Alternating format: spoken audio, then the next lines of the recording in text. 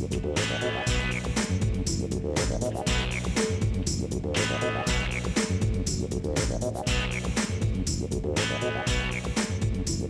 are some things that bug you about, or what are grievances that you have against Christians, against me? Well, voting. You're going to vote for what Texas else? stem cell. There are so many things that I see that Christians as a whole do. There's physical behavior, physical harm, meaning that there are Christians that withdraw medical treatment because their authoritative figures tell them to pray. Most Christians don't. And this is not just Christian scientists either. Be limited sex. Well, SECTS. Yes, it goes all over, not just limited to Christian scientists, which is SECT, correct. Financial harm. We talked about this before. You get a housing allowance. If I worked as a basketball coach for you, I'd get a housing allowance. And where is that coming from? It's coming from your pocket. That doesn't have anything to do with religion. Faith-based initiative, coming from all of our pockets. Is that a government state thing that's going on there? First Amendment, wall of separation? Mm-hmm. Well, just time out. What he's talking about with housing allowance is that as a pastor, I'm allowed, under the rules of the IRS, to take a percentage of my whatever my rent is for my house or something, and be tax-free on that. Although I do pay taxes. You guys' faces look like you're like, who cares? Yeah, I want to become a minister. But your face, but that I am taxed with Social Security on that, but I'm tax-free as far as the federal tax. So that's what he's mentioning by the housing allowance. Yeah. And it's interesting because that's something we've been talking at Starbucks, and that's something that I'm actually wrestling with right now. It's like, that's something I should do as a pastor, because it was built in the 30s and 40s when the pastor lived on a parsonage that was attached to the church. And that's not the case now. We don't have any houses here at Calvary Church that I know of that are here. So is that still a thing of integrity? So that's something that, and I appreciate you bringing that up, because that's something that I've been even personally wrestling with. Oh, good for you. Although I did have to pay a lot of taxes this year, as I told you. That's right. But okay. Well, also psychological harm for kids growing up saying they're going to go to hell. What type of harm is that? And finding intellectual harm. That would be the harm caused by, let's just say, one of the many creationist movements that evolution doesn't exist. It's a myth. Are we dumbing down our students with science? It's been proven that kids that are taught, why is the sky blue? Because God says it's blue. Or instead of saying, oh, well, let's figure it out and go to a prism and see the different colors separate. It's been proven that those kids have less imagination if they're just told God did it.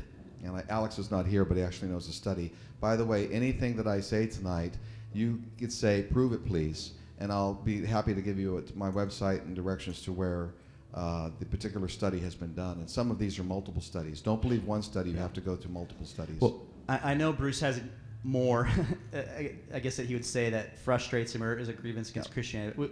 We'll kind of move on from there. Yeah, let's do it. And that's something that we've been dialoguing about, talking about. What's your grievance with atheism? Do you have any? Do you think we're just mad atheists trying to change the world? Or? I'll get to that in my little portion. Yeah. I'm interested in that. What are your thoughts about Jesus, the person of Jesus? That's a question. That's a great question, because Jesus is so dear to the hearts of Christians and Catholics. I believe that there might have been a person named Jesus. At that particular time, there's probably thousands of people named Jesus. Probably tens or hundreds of them might have even had a religion different than Christianity. Do I believe Jesus ever existed? After the big one, in this book, Sons of God, as well as other books, all of the Christian myths come from previous gods, previous traditions, previous cultures. That's what really did it for me. For me, some atheists would say, well, he could have been a guy, and he could have just been preaching, and I still believe that, but I don't think he did any miracles, because even the chronological history of the Gospels shows that the miracles start getting bigger as time progresses. A very common legend-making procedure among people who rewrite history. And there is not one that I found, and I challenge all Christians, this is my big Christian challenge, is give me one attribute of Jesus, so just one that is original, that is not taken off the pagan theologies, not taken from Egyptians, not taken from the Greeks. Give me one attribute: death, resurrection, virgin birth, which is questionable on the virgin word as Greek, in Greek, And just give me one. And so far, I have come up with nothing. I've asked that question for 10 years now. So well, it's interesting, at least from my perspective. The royal wedding was on 2 weeks ago. My wife watched it. I didn't watch any of it. Okay, I watched a little bit of it. And it was so interesting. I was reading some of the backstory of William and Kate and how she was a commoner. Mm-hmm. And William obviously was prince, has the line to the throne. Mm-hmm. And they're saying how the William's family and Kate's family were having some awkward interactions because there was royalty coming against commoners, and there was just some awkwardness about that. If you look at, I think the Queen, she's awkward in general. But they were just talking about how there was this, mixing of things. What I believe is so beautiful about Jesus is that I believe if he was God, he was king, he came into this world. It says something incredibly beautiful. It says that he came into the world not to be served, but to serve and to give his life as a ransom for many. And as I look at that, I think, wow, that's unlike any other king who demands that we serve him. Jesus came into this world to serve us. And so I think that would be a unique attribute of That comes God. pretty close. That's a good one. Very good, Matt. Touche. You're not being hard enough. Come on. What else you got? I don't know about that particular God that has that attribute. That's the one attribute, I think. Now, wait a second here. We're talking about the Son of God, and he has one little attribute that's original, meaning forgiveness of sin. Would that be it? Shouldn't it be a little heftier? Give me some muscle there, that type of thing. But I'm sure that there might be. That's a good question. I'm open to all answers, and I'll research and get back to you, as I don't make any decisions until I compare and decide. Question 8. We're going to have 10 questions for Bruce tonight. But question 8 is, do public expressions of religion bother you? And if so, why? No. That's it. Public expressions, meaning, can you give me an example and I'll tell you about it? Yeah. But I think I know where you're headed. Well, probably, there are a couple ways to say, we're public right now. I mean, anyone could walk in. No, it doesn't bother me. And do that. Mm-hmm. Maybe what I mean in that question is public as far as the city of Villa Park having a religious expression. Is that bother you, and if so, yes, why? church and state separation, it's a sticking point. I think that one of the reasons, you guys are kind of getting it both ways here, You have the separation of church and state by our founding fathers meant that anybody of one person can actually be their own religion. Look at all the other countries that have one religion. England, Germany, Egypt, any of the Muslim countries. They have one official religion. In the U.S., you're open to any religion, any belief of conscience that you like to have. That's why you have Calvary Church. Instead of one Catholic church on every street corner, there's 36,000 Christian sects. I think it's up now. Some of them don't agree with one another as well. And the way of their own tenets actually are contradictory with other tenets. Jesus, of course, is a commonality. So public display, when you're saying the public square, yes, the church, and a lot of religionists think this way too, the church and state should remain separate because that's the only way the church keeps its power. Just think if there was only one church allowed. Let's say that the government was taken over by a church. Which church would it be? The Reconstructionists want the whole Constitution completely declared void and put Jesus and the Bible in its place. What church is it going to be? That would be probably a bigger storm than the Civil War, because all the churches would be fighting. Mm-hmm. So yes, I believe in strict church-state separation. I believe it's healthy for both sides. I believe that that we should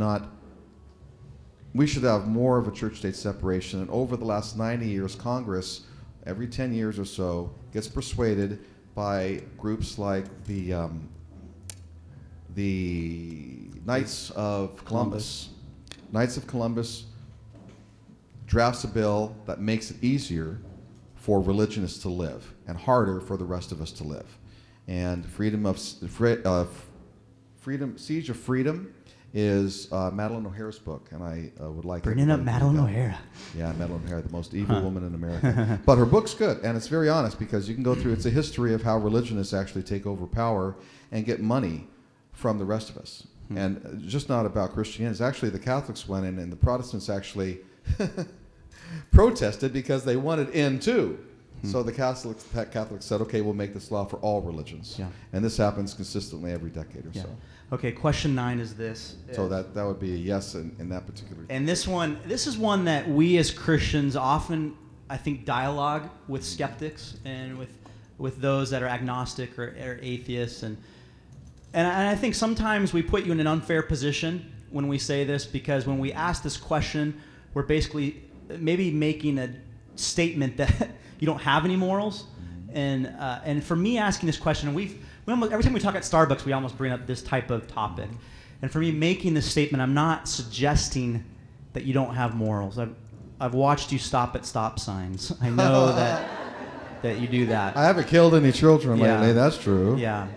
So please, and I guess maybe I just even, sorry, I don't mean to be starting my part now, but as skeptics or as atheists, when a Christian asks you this question, I hope they're asking it in a way that's not a double meaning with that, like you have no morals. But I think it's a genuine question of, okay, what is your standard? Where do we get our morals from? Yeah.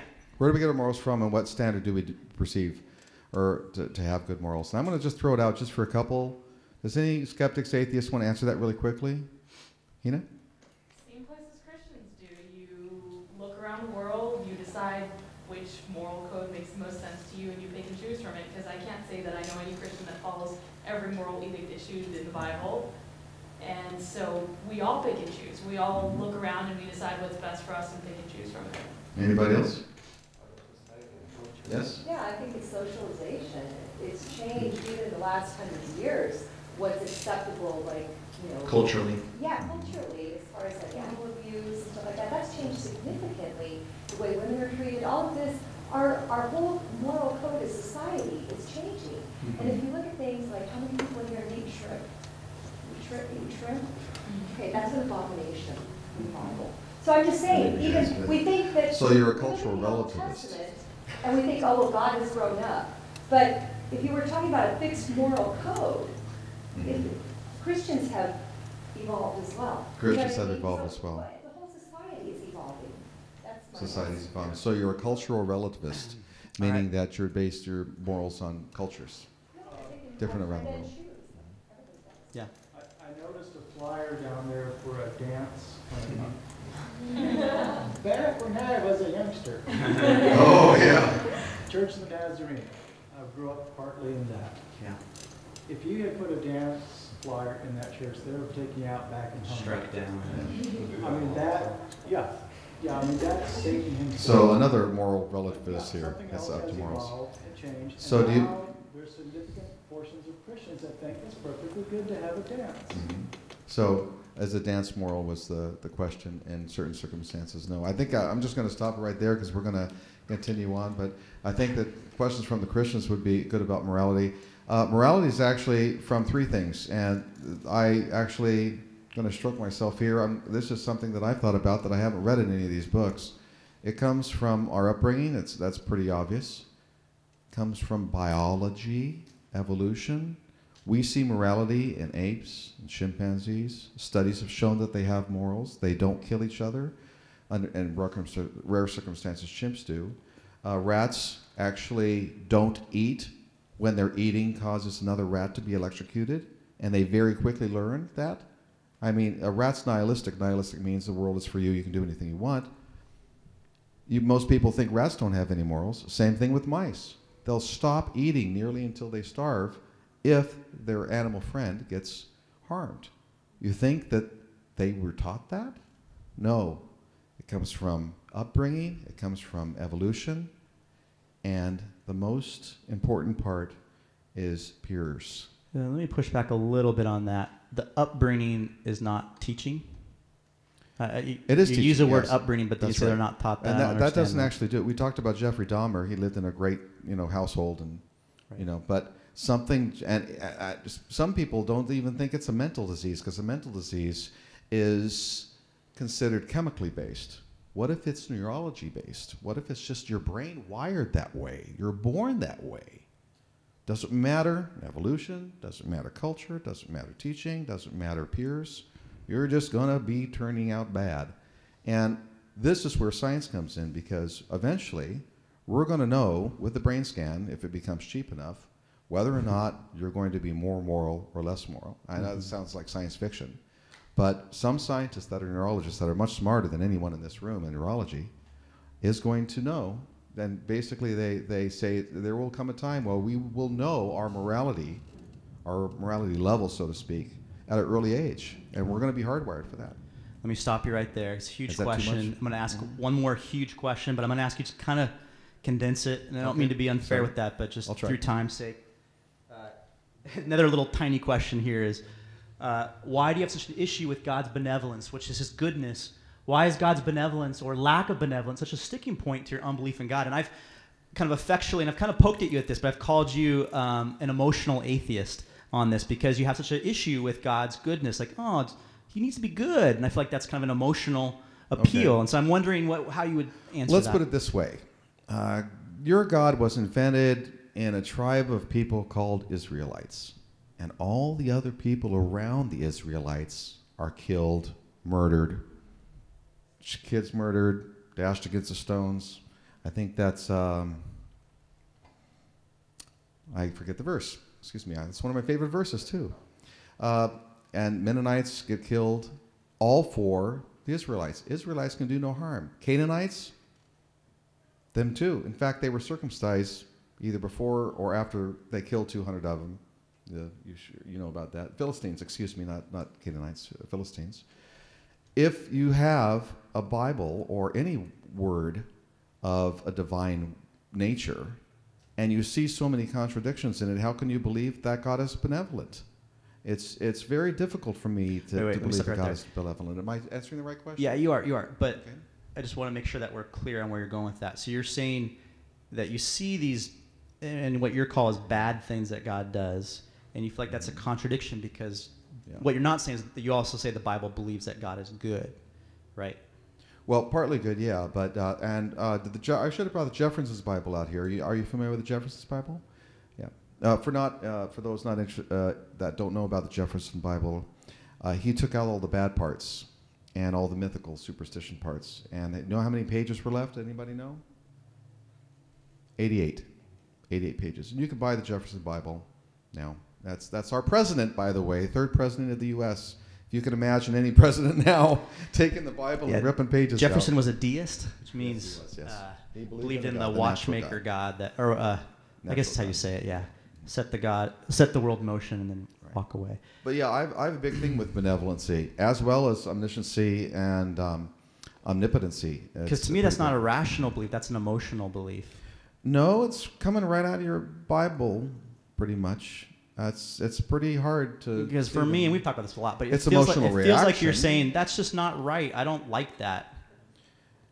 When people kill other people because of authority figures, yeah, that's not benevolent. When God kills 532,852, and yes, somebody actually did count it up, without any human intervention at all, just God, how many did the devil kill? Anybody know? What? 7. 7. Now, I'm not going for the devil if there is one, but I'm going to question why somebody murdered 500 on his own volition. Well, John 10 talks about Satan comes to seek, kill, and destroy. So that's his nature is to do that. Right. I'm totally in agreement with you there. I don't know if you want to start comparing numbers with that. Let me stop you right there. Yeah. You've done a great job. Hasn't Bruce? I feel like he's articulated himself, and it's not easy. I appreciate your guys' attendance. Will you take 30 seconds and just stretch for a minute, and then let me try to, in my best way, in just a few minutes, explain a few things that I hope that skeptics will hear from me as a Christian. So will you just stretch for 30 seconds, and then I'll call you back.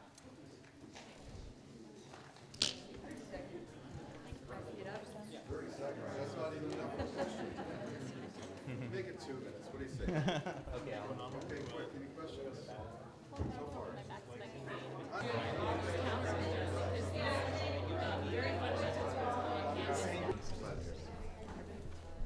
All right. Thanks, you guys. I just want to respect our time, so sorry for the strictness. If you need to get up and leave, you can at any time.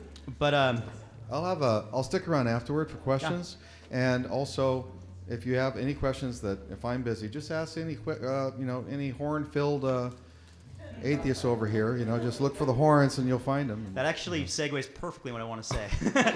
Right. Helping atheists understand Christians. Now, like I said from the top, I speak from my heart on this and what I know. I'm probably not the best person to explain it, but I hope that you can understand just even some of the things I'm about to share. But here's the first thing I want you to understand. As Christians, we don't hate atheists. Can you understand that? Can you please hear that tonight?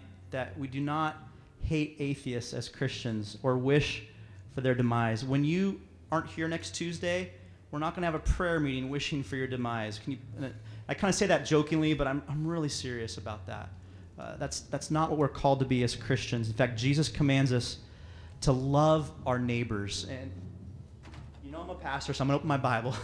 But in the book of Luke, I saw it. In the book of Luke, there's this incredible passage where Jesus gives a parable, and he talks about the Good Samaritan. Maybe you're familiar with that, even if you're a skeptic and you've studied the Gospels. And in that, he describes this really amazing scene where there's a man who is an enemy of the Jewish people. He is from a culture and a people group that hates the Jews, and the Jews hate him and his culture. And Jesus tells this story, and in the story, he has the Jewish priest walk by. Oh, sorry, let me back up. The hated one gets beat up by a group of robbers and thrown to the side of the road to die. And then in the story, Jesus tells that there's a priest, a Jewish priest, who walks past him and ignores him. He's too busy. Then he tells about another religious man who walks past this dying man, this man that they think probably is dead, and he walks past him. Sorry, I messed up on the story, and then this guy walks by, and this guy's bloody and left for dying.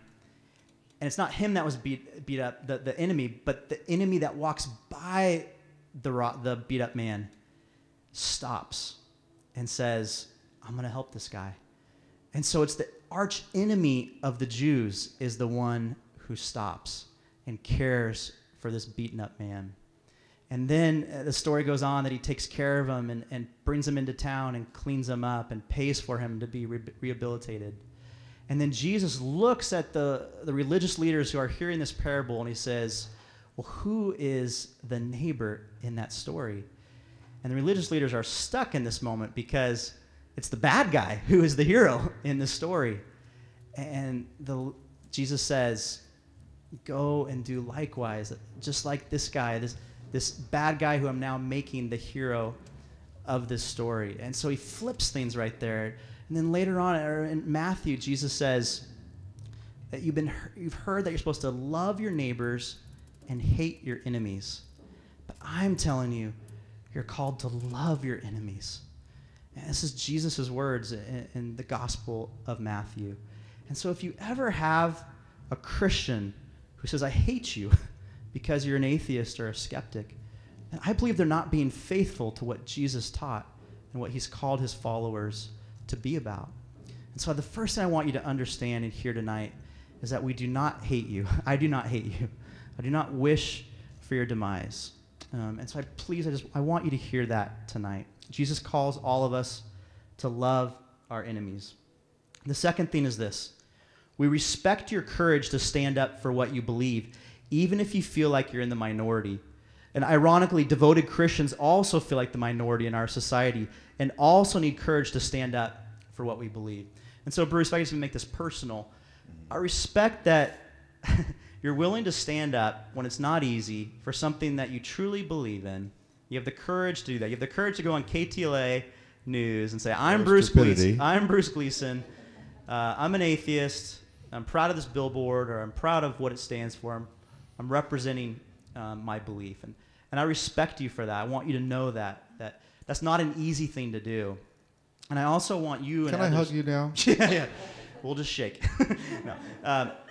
But I also want skeptics to know that with this, that we as Christians often feel the same way. And I think this is something we have in common, that as devoted believers, we often feel like the minority. And you may kind of look at that and go, what are you talking about, Matt? Because you feel like the majority in our minds. But did you hear Bruce say earlier that 15% of our culture marks that they don't have a belief, right? Or they don't have affiliation, a religion. Yes, that's right. correct.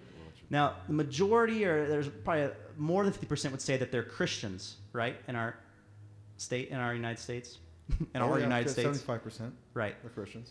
But what I'm talking about is not cultural Christianity, but I'm talking about like Bible-believing, devoted Jesus followers. And I believe that really is a minority in our culture. You can ask any Christian here how they feel at their school, at their place of employment, even in their own families. You often feel like you're the only true, like solid, like serious follower of Jesus in your circle. And so in some ways we can relate to that feeling. In Iran, Christmas Day, there was 70 devoted Christians that were arrested on that day and thrown into prison. Several of them are still in prison today. In fact, I just got an update on one of them that I'm following. And so we can relate to the idea of feeling like the minority in that way. And so I just want you to understand that as atheists or as skeptics.